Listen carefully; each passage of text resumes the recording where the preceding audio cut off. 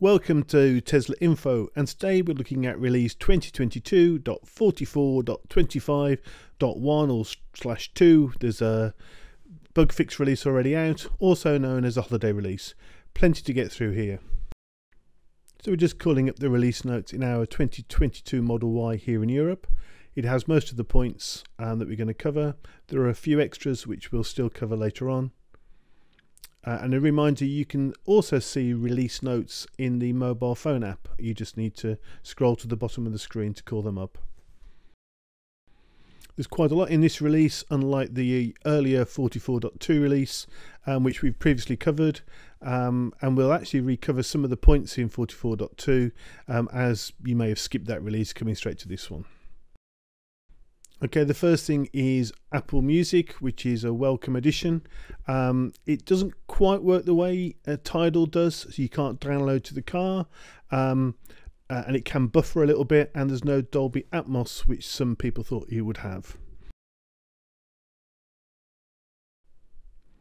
The next feature we can have a look at is the fan speed. Previously, the changing the fan speed in the car would actually override the temperature controls, apparently. Can't say I ever really noticed, but now you can independently control the fan speed in the car, and the HVAC will otherwise try and hit the target temperature that you've set. Next up, we're going to have a look at the automatic indicators.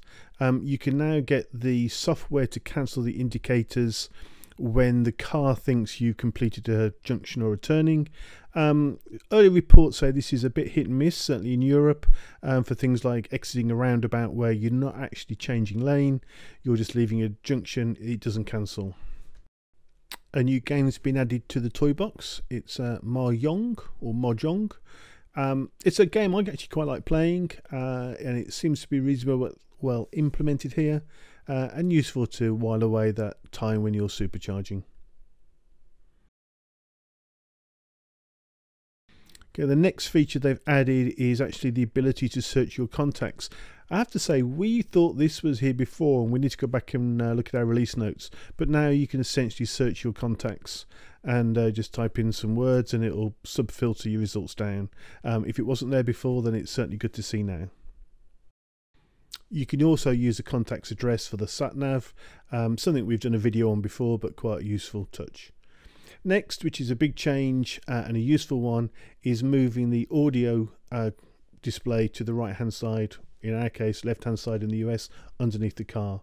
This now acts as a tiles as well, so you can see tyre pressures and trip information, which is a welcome return from something which was taken away in 2021.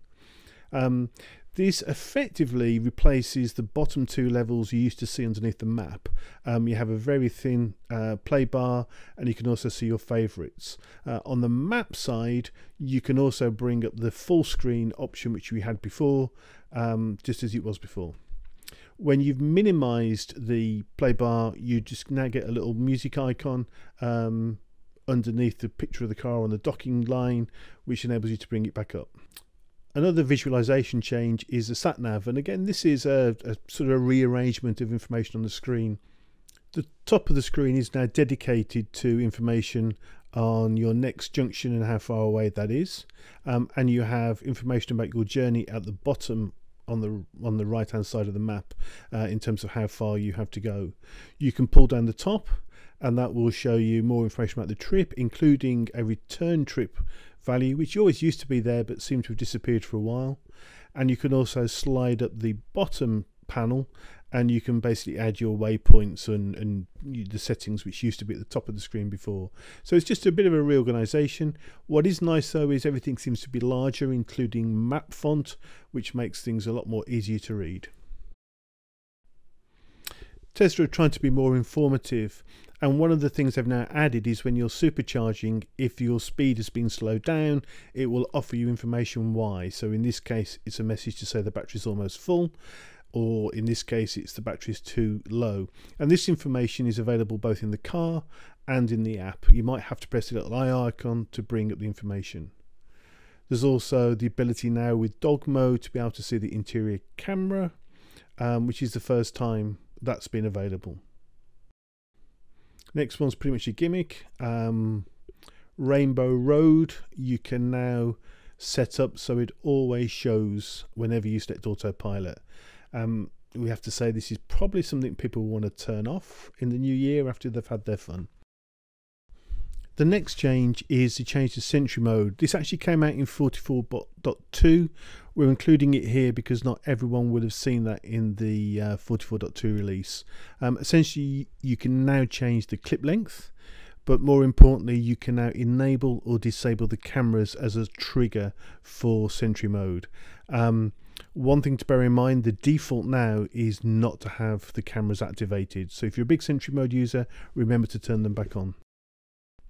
Another change we're going to very briefly touch on is the energy screen has changed in some countries. Most people will have had this in an earlier release. We're just mentioning it here very briefly for those that haven't, and there's a whole video on this if you're new to that area. Okay, now for some Model S and Model X owners for 21 plus models. Bluetooth controllers are now a thing. It's a shame it's not available in the other cars, especially as the front USB ports have been limited.